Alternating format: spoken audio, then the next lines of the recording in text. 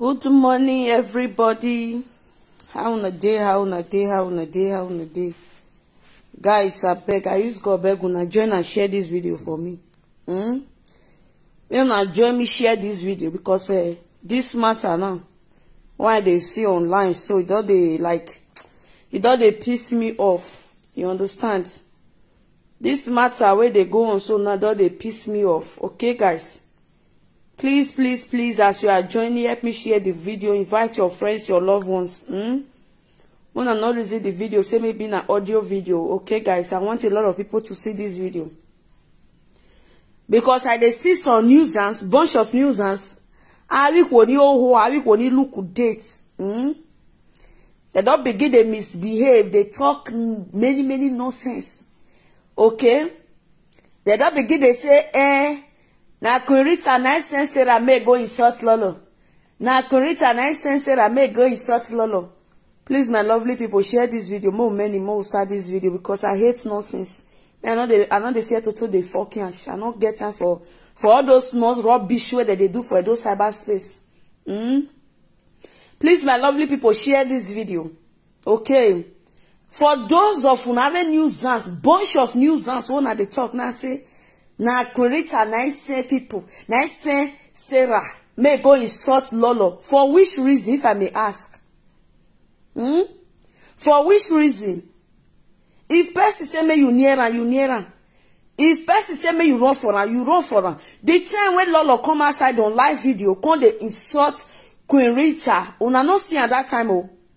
Some people, if you carry those videos, they go analyze her. Even me, I saw that video, I was shocked. I was like, really? Like, really? Truth is bitter, but we have to say it. The time when organic mama start to they insult Queen Rita for this live video, many people don't see her. Why not go feel say Queen Rita and I say people may they go insult Lolo because say Lolo insult organic nation. Una no or Lolo insult Queen Rita. Una no fit talk say So now even no say Queen Rita insult Queen. Why would they call the queen? Una even no say. Thank you, my sister. Thank you for joining Sharon Igbinosa. Please share the video. The time where organic mama insult Queen Rita for this live video, Amagbagui, Amagbavan, we not they drag anything. Okay, because of Cora matter. Lolo carry Cora matter for long now. She dey analyze them. Nobody talk about them. Nobody even ask her question. But the few days where Queen Rita talk about that matter, I know how many insult Lolo insults. I know how many insults when Lolo insults. I don't know who she dey insult because I know if you say na Queen Rita she dey turtle. Now she know who she dey turtle. Okay, I know how many video where I get from my inbox from organic mama just because she I don't understand because of this Cora matter. It can't be like say she can't get new fans, she can't get new family. Then she can't start to they even they bully people where be say they don't join her fight for this Facebook. People where be say they even join her go many battles on Facebook. She can't begin to talk. I did not send anybody to fight for me. I did not send anybody to fight for me. I don't care the social media newsers. All those cyberspace newsers. And what's that supposed to mean?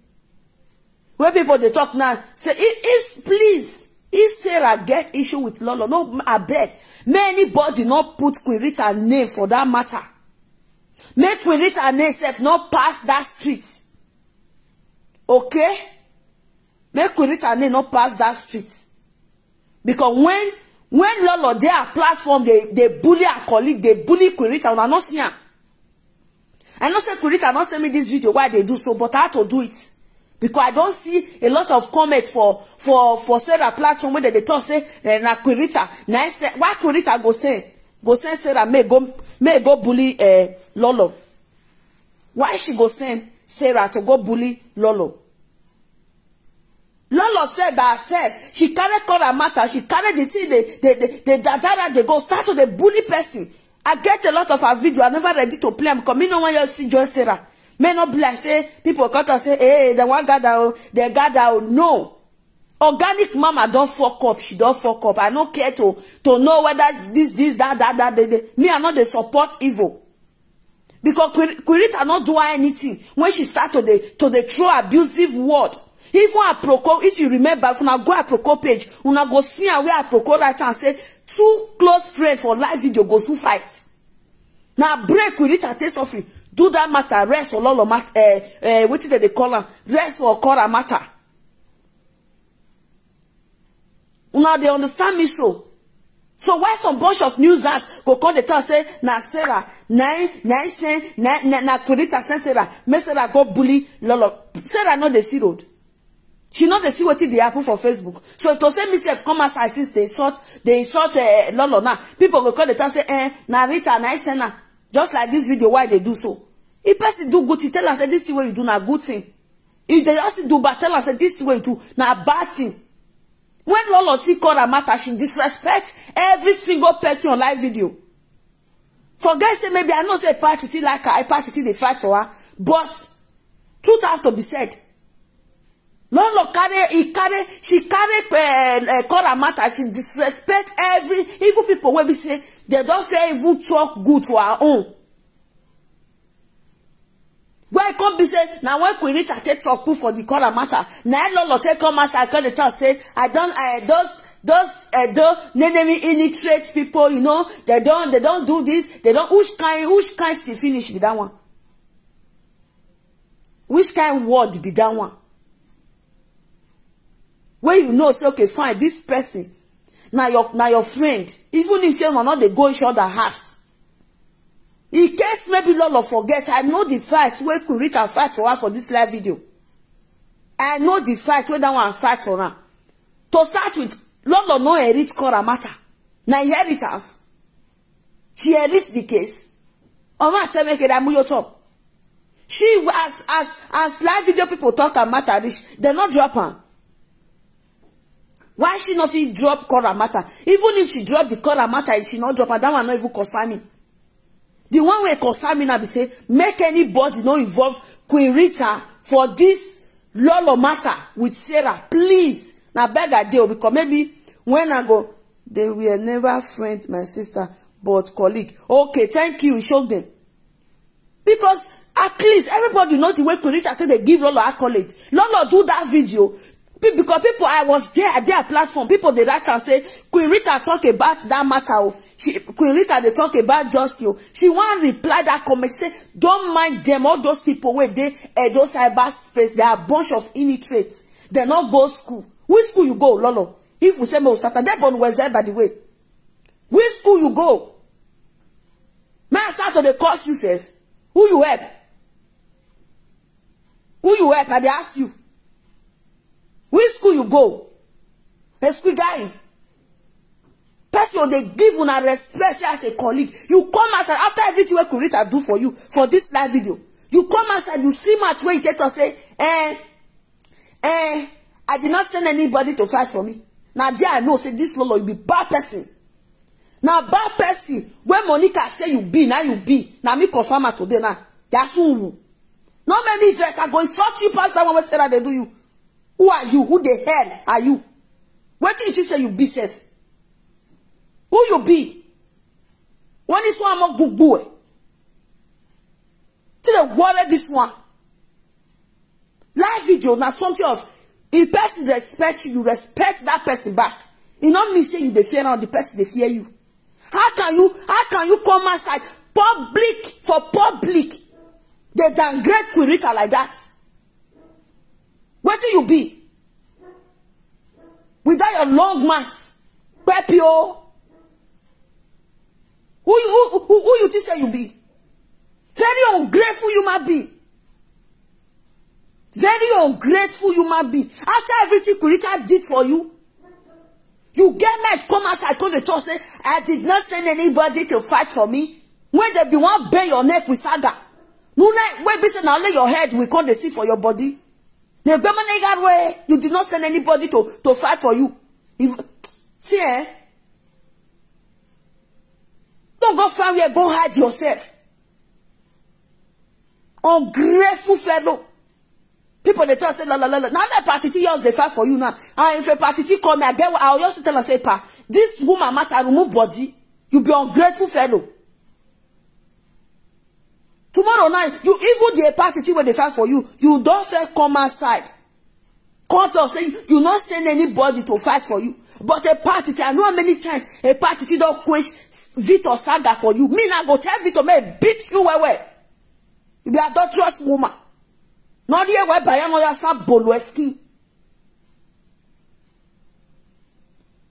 No, say when I can go come out and speak to Queen Rita the way I saw this coming. Yes, may she come out. If she try herself.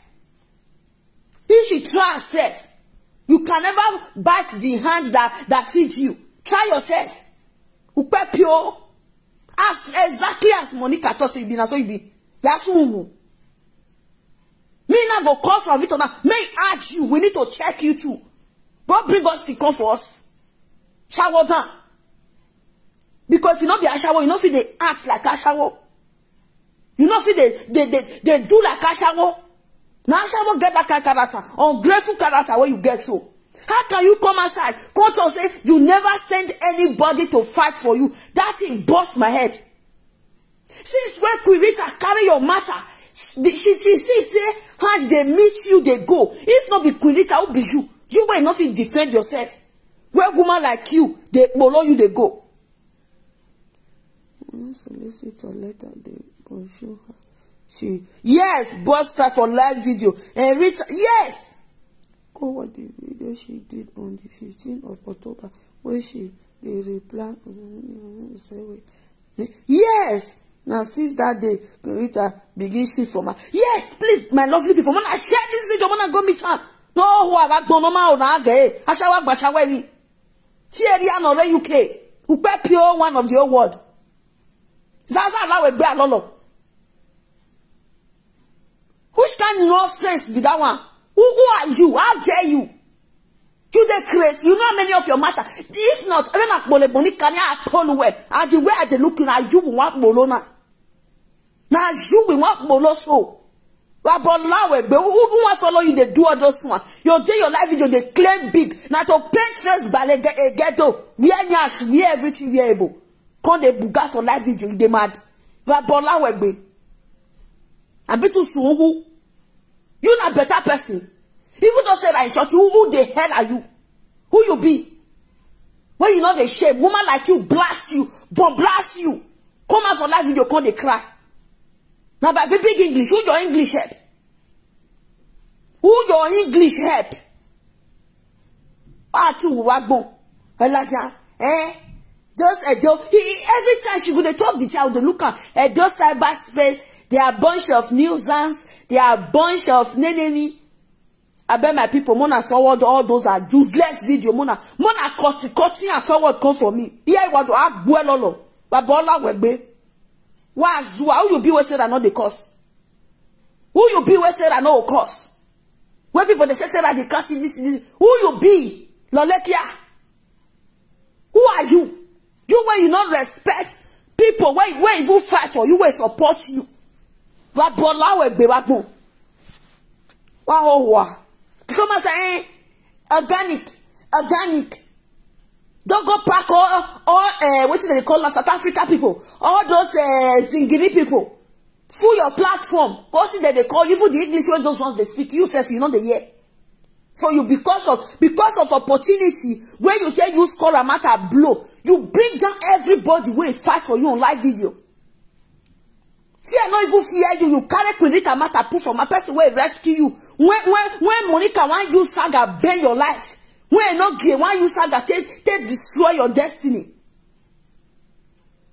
You feel put your mouth, they tell say, I did not send anybody to fight for me. Anybody will fight for me. They are, ever since my past friendship, I withdraw myself from those Edo people. If I bola with those Edo people, you withdraw yourself. Yeah?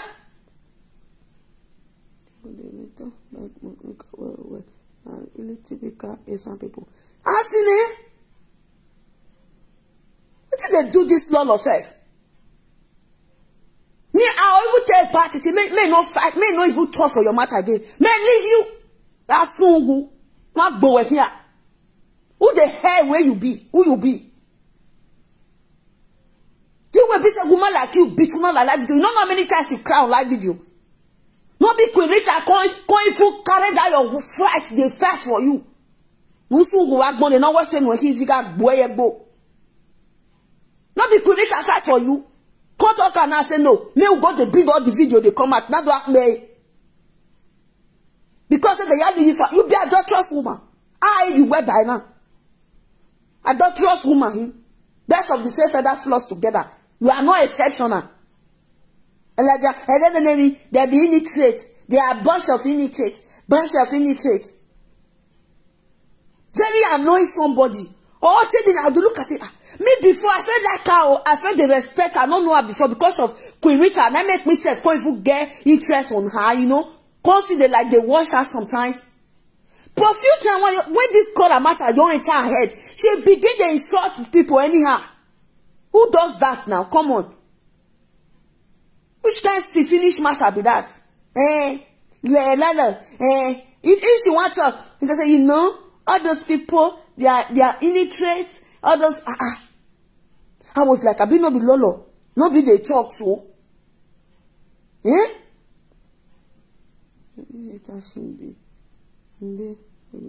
Because of Cora. Yes, nah. Can you imagine? Okay, you carry Cora matter for head now. Person come tell you say, you say you they help women in distress. I've been waiting that they call her. Okay, fine. If you talk matter small, you rest. You want to do anniversary for another person matter. DNA where they say you go bring to 100 years. Uma me viore. All still zien yo, bioma zien yo. Uma daughter mima. Uma, you not see Matt fight your own fight where you hold your head for that video.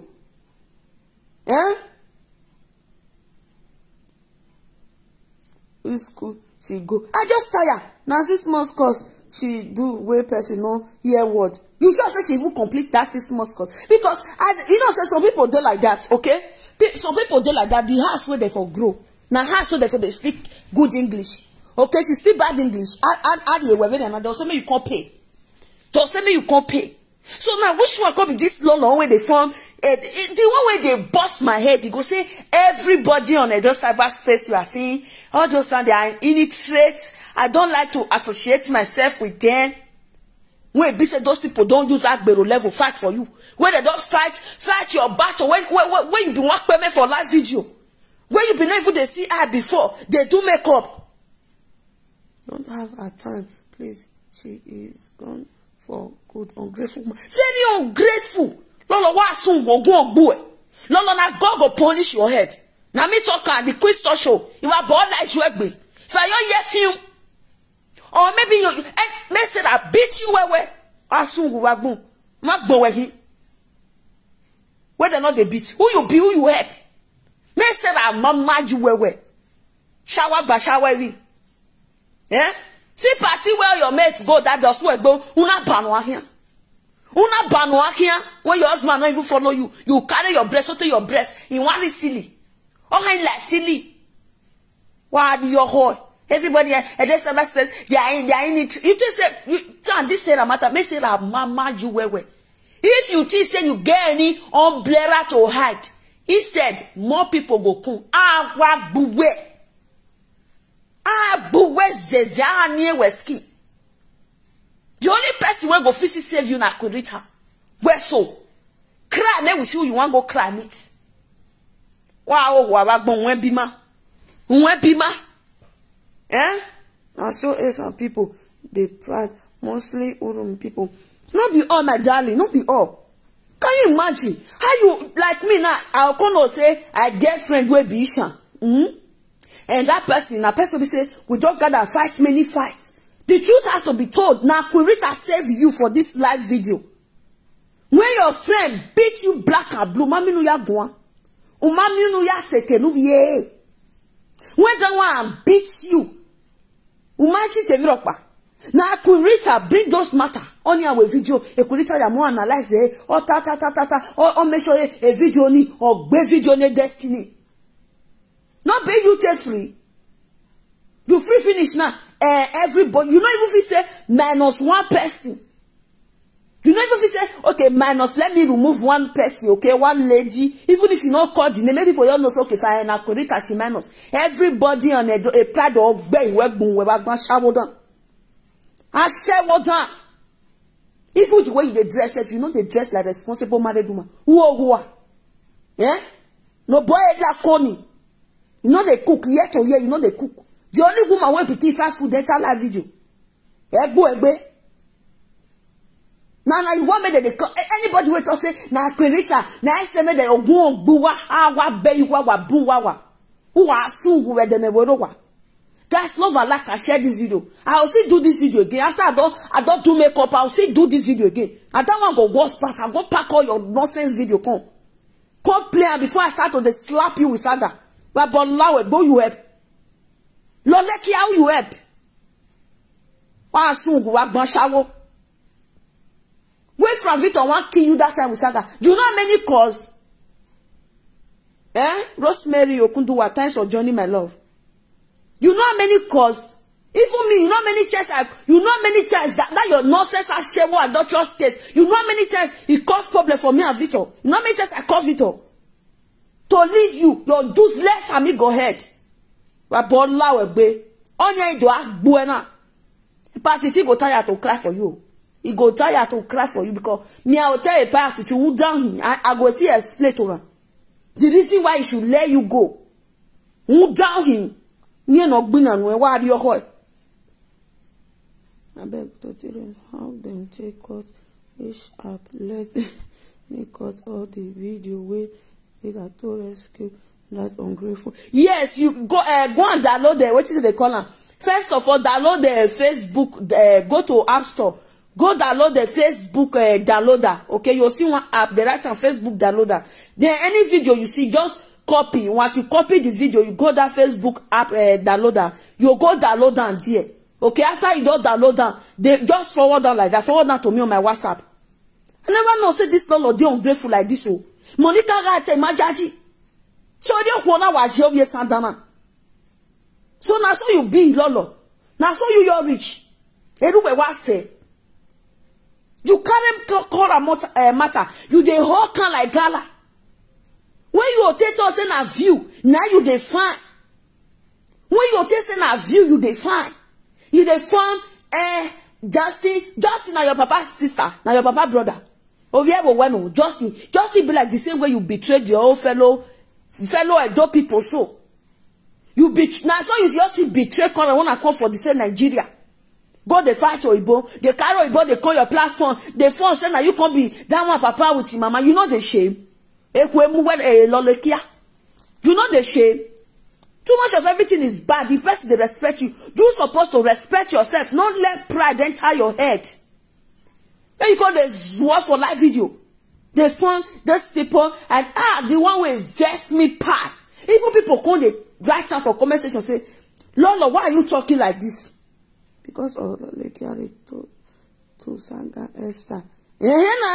Olekia Ogumos Ogobamos Zaza head. When when mates.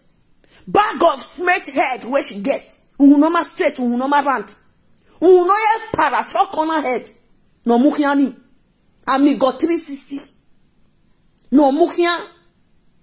When Rita the fight for that time, she don't know. Rita not the ever agreement person talk to Lolo that time. Now makes she free. When they see chance, they go see Cora where they for because when he are best with all those are fake life. Queen of fake life. Lolekia. Wa sungu wagbon. Person we help you. You know how many fights could Rita fight for you for this live video? You want even talk? I did not. Now that one vex me pass. I did not send anybody to fight for me. That what it tomorrow go back boy Lolo. I will never stop all this saga. We're not gonna stop. Oh. Now the saga won't start. Now you want start. For Lolo to come outside, come to say, I did not send anybody to. Minister Rita not get work. She won't even talk the way, wait, pay me. He said, those people you saw that was fighting for me, they were building their platform. They were not fighting for me. They were building their platform. They were earning money from it. Now, they are not saying you are born like Lolo was Zua. You don't deserve any respect. Me, as I did so, I the only respect people will give their self-respect. 1, 2, say that my boy people don't say, Sarah, na Konita say you, na Konita say you, Konita say. I said, boo Lolo, that word when you talk, you try now your mouth, you take to say, you take to my tap. But bola we as you just see your call, as so we go hold you. To when you 8 months, do as it is ye le fagwa we wagbo. Useless woman, ungrateful fellow, ungrateful soul.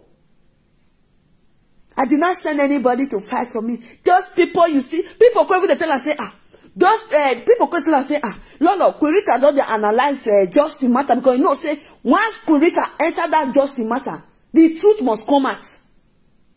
She know. Say, if Rita enter that justice matter, the truth must come out. People come they tell her say, Rita don't enter the matter. Rita don't enter the matter. And she want to talk. She say, those illiterate, those cyberspace people, they are all illiterate. The reason why I don't blame them is that, you know, Justin, when Justin is speaking English, they don't understand what Justin is saying. No good visual back, but they bon we go ask them wo. They bon no go ask. They bon weze. Bon I involved in adultery case. Nouvelle.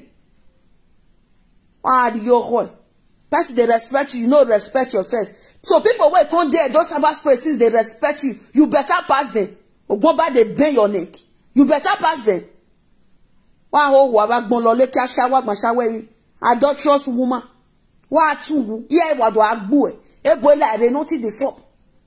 Even though Queen Rita tell me say, oh, Queen is about, Queen is about. It's about down him.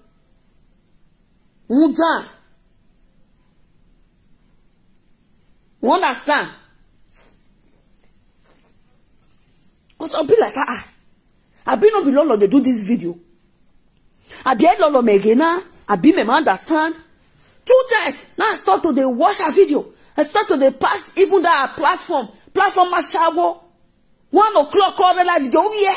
When you content they give your husband waste. Would they know your master job that from where? Kazawa, please don't tell me to stop. When Lolo they insult everybody on those cyberspace, you know get this live video. Where the live video are, nobody say I know say she get fans. Why they are block one? How they block una? Because I never ever start to the beat and now they say stop. Me mess we ba me as one being except say she go just rethink a step. Make she find where go sit down, hide her face. Who she help? She not better pass anybody for this live video. Now English you want shop. Deba yo one no zeni. Ebo na ya nebi egbe. Ebo na ya move forward. Nothing when she not they use mock person. Passport you use her. This one she use her because the people just the clap and say now you start to get passport.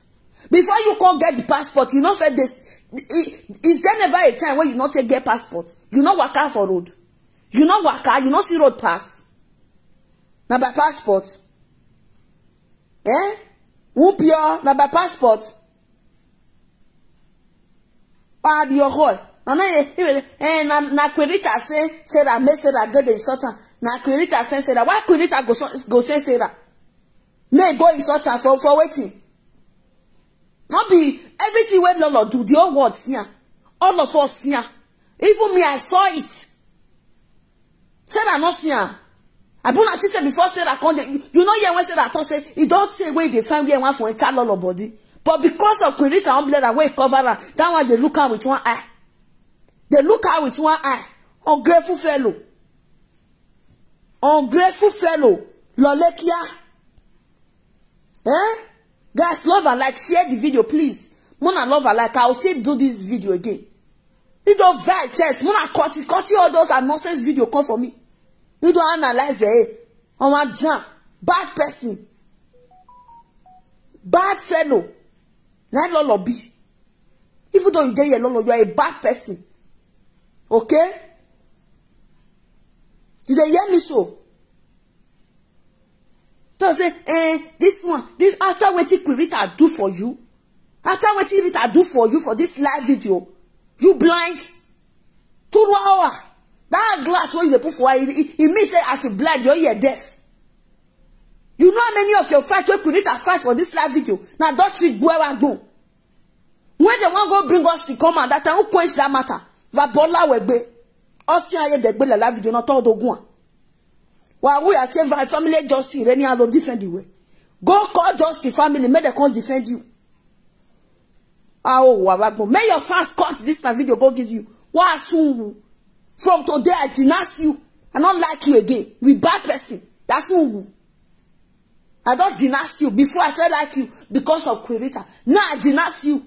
But why go die, go kill yourself. I beg boy, I won't down here. You're all too much for your body. Kate, my love. No matter that are organic PC for us. No, who are me? Shower, No, snatch out directly and lele ran really here. Good morning, Kate, my love. How you doing?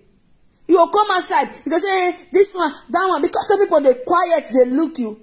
She don't need you. You go. Cassava sweet.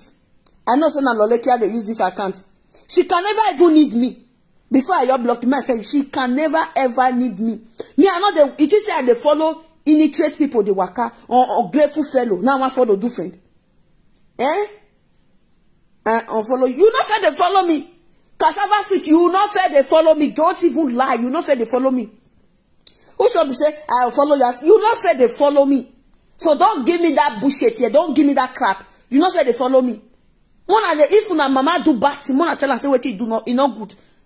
You not say they follow me. So don't come and lie here. How many times you don't say Mister? How many times you don't put love and life for my video? Cassava sweet. I will follow you. So 14K when I come back, now let you come out. Me say I go close my page. Come on, follow me with immediate effect. And only of una wanna know so that they support that adulterous woman. Mona follow me. Whether you will follow me, go miss I go close my page. Va bola white be. Kuwek adulterous pio lolekia. No wa. Ungrateful fellow. Ungrateful fellow. Since you say you will, let me kukuma ban and block you from my live stream. You know if you watch my video again. Okay? Your comments, you and your comments were a big buwawa. How can Lolo go say, Rita, you know, people, the Rita can say, Lolo, why am I Lolo? Why am I, people, they tell me, I know how many fights, even me, as I even small reach on live video, when I don't fight for Lolo for back, I know how many fights. Why I don't fight for Lolo for back, not be for front. I know how many calls why I don't make for Lolo matter. May they leave her. Now she want the buga because everybody just they use one corner. I tell they look her. You think say you free? Lolekia, you not free, oh. You not free. Ungrateful fellow, now you be.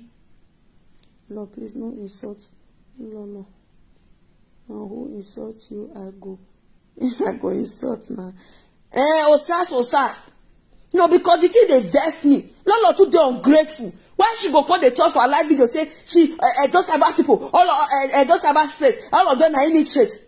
When she herself no go school, person where her head not correct, I shower long mat. So they say every time she go they like to throw insulting word to Lolo. She would like to insult Rita all the time. Few days where Rita talk for justice and call a matter. A lot of mommy over no good bear agbon. On mommy here. Also ne dead baby live video. Married woman will be on live video by 1 o'clock, 2 o'clock, 3 o'clock to see day live video for nights. Did you they vex me? Now say that they insult her. People they talk say na Rita. Now say that may say that go insult her. Na Rita. Why Rita go send? As me they insult her. Now people go cause say na Rita send me. Not be Rita send me. Rita not even know whether they live video safe. Not be she send me. Lolo ya beg boy. You know you be shit. You not be anything. You went 1 naira no deal with.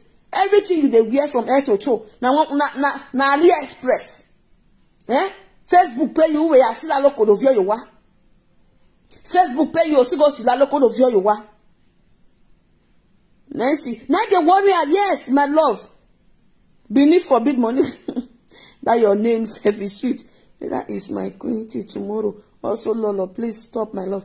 Osas. Mona see go the advisor. Mona tell if she knows a big control and matter, if she did live video. Then make she if she gets on word where person you want talk, you go to waste spit.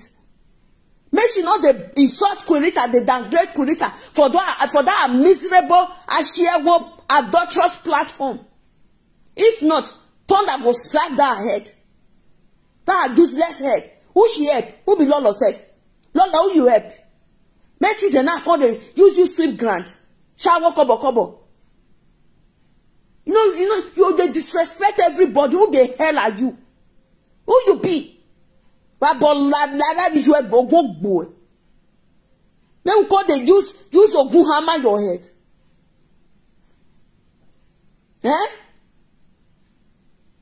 Even though okay, Lolo knows a bit talk. She they control the way she take the talk. Control the way you take the talk. Many abusive video where she do for Queen Rita. Even Aproko was forced to even write her comments and say she already see two presenters go fight for this live video. Go check the comment section of that content where Aproko drop. Queen Rita and Lolo now they got the right. Queen Rita and Lolo because they buy my gay because a family even call away be Igbo when your husband are Igbo. You see betray that one. Talk less of another person where come from Edo, where fight for you. Please guys, Mona I beg. I want beg when I want to share this video. Mona go cut all those are video come for me. When she tell they vomit all those nonsense, why ya dia when do act be? Even if I not play, I'll go play from other platform. Yeah, be. Once you take your carry matter, the way that one they bully her. I know as I take come outside. I know as I take come outside, carry a matter for head. Tomorrow now she go cause she even talk and say she not send me message. Va bon la jouer bewagbo. Wow. Idiot. Cause it's small city and they beat you, they blast your head since how many months. You never if you go there and I go talk what you say, oh, this one will not say yes. Now Lolo be this. One from a posh where you be dirty. Everyone borrow where?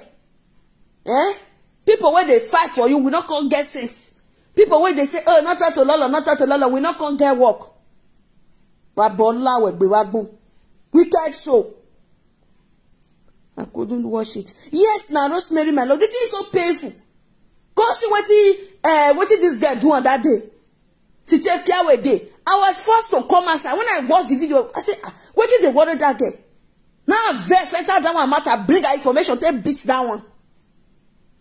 Because of her. Tomorrow night she was going to say, even when I even do that video, Kate was on my live video. Kate come to my live video. That the Kate share my video and I even see okay fine. Kate joined the broadcast. She was there live and direct. She supported that video. But Lolekia not come. She not even do like say she hear one person do video for her. That video carry now that video is up to about 15,000. Abi yeah 15 to 16,000 view. Lolekia do like say she not watch any video like that. She not see any video. Ungrateful so. But bola wegbe. Rabola we be wagbon. I say you know gbo Lolo. Why are you hot? For you to come the tell say, you not say anybody made a fight for you. Ogun ogbu e ba ye broke war when may I see one come fight for you. Shower down. Guys, I will see you later. I'm gonna forward a nonsense video from here. I'll be pancake yao. Don't my bog boo down and pure na pure of mango head. Or pure of mango. See you guys later, my people.